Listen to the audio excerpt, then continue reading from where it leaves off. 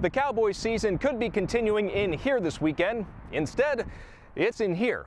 For the 6th time in their last 8 playoff appearances, Dallas went one and done in the playoffs, and their drought of not making it past the divisional round is now 21 years. To create more opportunities to play, Gallo is working out at multiple positions: first base, third base, and left field. But as long as he produces at the plate, the Rangers will find a place for him. As with any extreme sport, going down ramps is not enough. There are also tricks involved, and they are a treat. Being a prominent college mascot doesn't just come with the perk of getting into games like football or basketball or baseball. It also comes with perks outside of sports, like performing at the Country Music Awards. The third round of the AT&T Byron Nelson was Jordan Spieth bobblehead day, and like a lot of bobbleheads, it only kinda sorta resembles him. That's actually fitting, as he had only kinda sorta resembled himself here with one top 25 finish in 5 tries. UT fans here may have wanted to bury their heads in the sand after losing to longtime rival A&M on Wednesday, but at least on Thanksgiving, they could be thankful for a rebound win over Washington. I asked Ladouceur how he's able to bond with players who are as many as 14 years younger than he is. He said it's definitely not the music that plays during practices, but all that matters is they all love football, because unlike some of the guys here, that never gets old. TCU hosting Baylor on social media night, so to put that in emoji form, we've got Horned Frogs versus Bears in baseball. Frogs up 3-0 in the 4th. Baylor had 2nd and 3rd with 1 out, but Nick Lodolo back-to-back strikeouts to escape. Crowd giving that 2 thumbs up. Lodolo only 1 run over 6 innings. Bottom 4, TCU with 2nd and 3rd now. Elliot Barzilli flies to right. Tough win, bringing it back in, and it's going to fall for an RBI single. Baylor fans cannot believe that. Still in the 4th, they're loaded now for Luken Baker with 2 outs. Rips a single, which will get by the left fielder. All 3 runners come in to score. That'll earn some praise from the Frog faithful. TCU with a big smiley face in this one. They take it 9-4.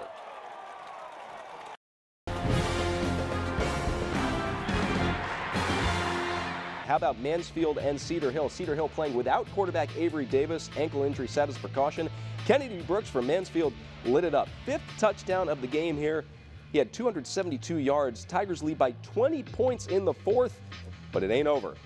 Cedar Hill responding as they turn the horns loose. Marquise Foreman, 55-yard touchdown run, his 2nd of the game, and the Horns are within 6. Now, final seconds of the game. They got 4th and goal from the 2. Foreman gets the call, dives for the end zone.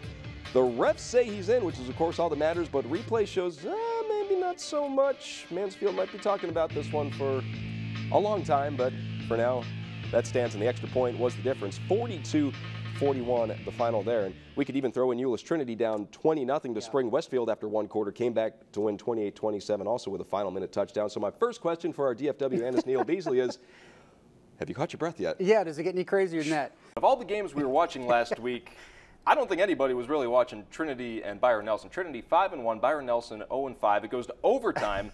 Trinity scored but missed its extra point. Byron Nelson makes its extra point, wins 21-20. A slight correction, if you saw the 6A and 5A polls earlier, I said there were no changes in the top 10. That's because I was looking at the wrong numbers column, so flag on me. It just comes down to confidence and the motivation that you have. At 27 years old, Jason Rico Reyes was an active member of the Navy and a married father of 2. Then one day, his life changed forever, a day he does not remember and never will. I was in a motorcycle accident, from my understanding, and then I was in a coma, and I just woke up and I was paralyzed. At first, it's a big shock, because you're trying to figure it out, and then it just takes adapting. I spoke to other veterans, and they explained, look, you just have to try to figure it out. Do not dwell on it, because it'll eat at you. In search of an activity to help his transition, Reyes befriended a fellow veteran who was involved in WCMX, or wheelchair motocross, essentially skateboarding with wheelchairs. I tried it, I liked it, and then I started meeting with friends at the skate park to start learning stuff. And you know, you go down your first drop-in, and you go down your first ramp, and you go up. And after that, I just kept progressing. At first, it was me trying to prove it to myself, to build that confidence. And then now it's showing everybody else everything they said I couldn't do, I'm doing. And now they're freaking out about it because they have to bite their tongue. Having found something of a salvation in the sport, Reyes is now working to help others find it, both old and especially young, at clinics like the ones hosted by Rise Adaptive Sports in Grand Prairie. 8-year-old Kumaka Jensen, born with spina bifida, which left him paralyzed below his waist, has already been WCMXing for a couple years, and it's been a similar saving grace. It's just been amazing, the change in his attitude. He doesn't want help with anything. He always tells me, I got it. So it's just, it's a great thing. It kind of feels like I'm going into an airplane. I'm going down, crashing into an airplane. What about sometimes you fall over? Does it hurt? Nope, I get back up. If I fall again, I get back up again. It's amazing. It's gratifying. It's something when you see them and they're doing it and their eyes open up and they're like, and right when they come all the way to the flat ground, they're like, and they start, you clap for them and you let them understand you did it. Do it again. As with any extreme sport, going down ramps is not enough. There are also tricks involved, and they are a treat. The backflip's definitely a little bit more gnarly, but you got to stick with it, and it's a lot of fun. You heard that right, the backflip. Aaron Wheels Fotheringham, another spina bifida survivor, pioneered the move, which is fitting as he pioneered the whole sport. Not surprisingly, it took a lot of practice and pain to perfect it. Kept over rotating and just smacking my head on the concrete. Oh, and that's scary. And if you're ever gonna stop, that's almost the stopping point, and I was like, man, should I keep doing this? Because naturally you're kind of like, maybe I should stop doing this, but if you really want it, you gotta keep going. And once you land it and you roll away, it's the best feeling ever, Like 50 crashes and then one land, completely worth it. The backflip is not just a trick, it's a testament to overcoming their adversity. For the small group that has landed it, it marks a breakthrough moment in their lives. It was emotional. There was a woman at the skate park, when I landed it, she was all right, here we go. So surprised, like, oh my God, he did it. And when I see that, I feel good about myself. But if you think the backflip is the biggest trick out there, think again. Extreme sports are all about going bigger, and Fotheringham has already landed a double backflip as well as a front flip, and he's not stopping there. I've been working on a double front flip. That's one of my next goals, which is terrifying, but I feel like it's really possible. Bigger than the big tricks, though, is the opportunity for the wheelchair-bound to bond, regardless of age, race, and gender. Here, they're not different from everyone else, they're the same.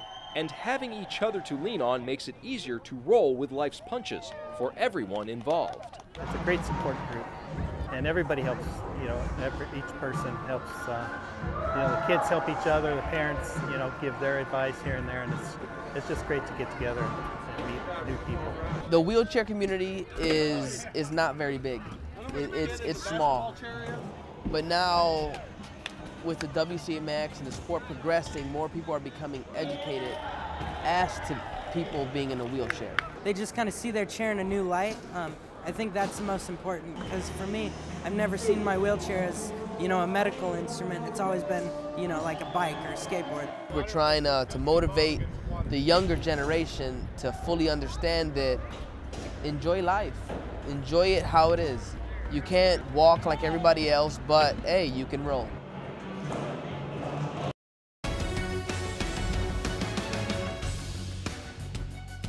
NASCAR has always had colorful characters, and since 1984, it's had colorful infields with intricate artwork promoting the sponsors.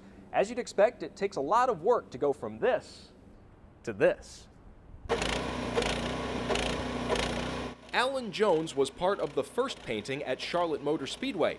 Now his Jones Sign Company does most of the NASCAR tracks along the East Coast and Texas Motor Speedway.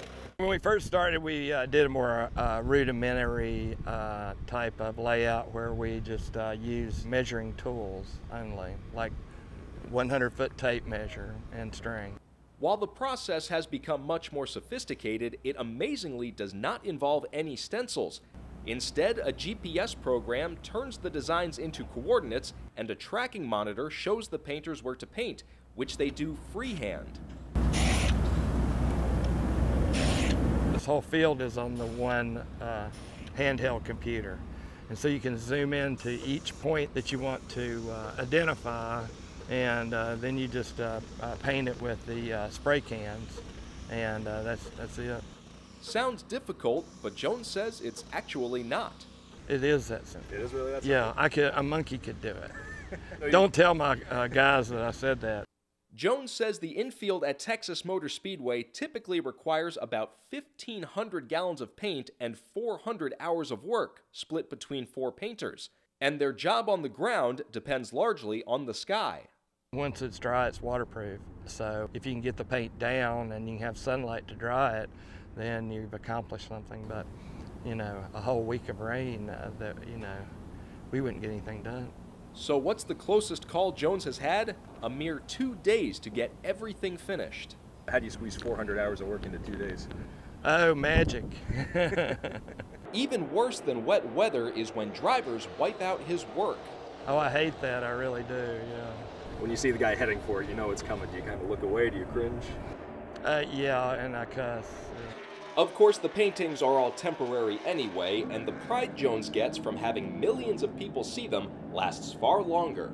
It is reaching all over the world. It's reaching my friends in London. They call up and talk about it. So yeah, it's worldwide. So the next time you watch a race, pay some extra attention to the infield, because now you know it's a lot more interesting than just watching paint dry. As you heard there, the homestay program is a huge part of the volunteer effort, and it's a huge commitment. Each local host family takes 2 foreign participants, and they have to house them, drive them to practices, games, events, which can be a challenge in Metroplex traffic, plus provide meals and entertainment. While that sounds like a bit of a burden, those who have done it say it's an honor to provide world-class hospitality for a world-class event. Once someone hosts and they talk about the experience and word gets out, everybody wants to do it. I mean, we had families we had to say no to this year because we had so many. We've hosted a team from India, Denmark, and 2 from England, so we definitely get a diversified culture experience. We hosted Costa Ricans the first time, some Swedes the second time, and now we got some Germans. They teach us about their lifestyle, their professionalism, everything that goes in the ins and outs and their way of life. So it's really neat how we can just feed off of each other. It's a symbiotic relationship. It's just a marvellous enrichment opportunity. We've got kids from inner London that don't get the chance to see and travel and see new places, and they've never been out of England, a lot of them, let alone America. So the whole experience is just fantastic. They're a long way from home. So we as a family, we try and learn some of the phrases just to kind of make them feel comfortable, but you quickly get past that. Regardless of what religion, geography, diversity, they bond, and it's incredible. In Germany, we are always in hotels, and it's also good to have other experiences and to learn more about the culture in America. I thought it was going to be just like in the films, where you see a lot of cowboys and things like that, but it's nowhere near. The biggest thing across the board for the last 4 years, the shopping, the malls. They all want to shop, and they're all amazed. They think the prices here are really cheap, actually. And the fast food. A lot of them don't have fast food. I mean, they're amazed at all the fast food chains, almost every corner. The houses, the cars, the roads, everything. Everything's just bigger. It seems bigger. Look at the house. The families take care of you so well.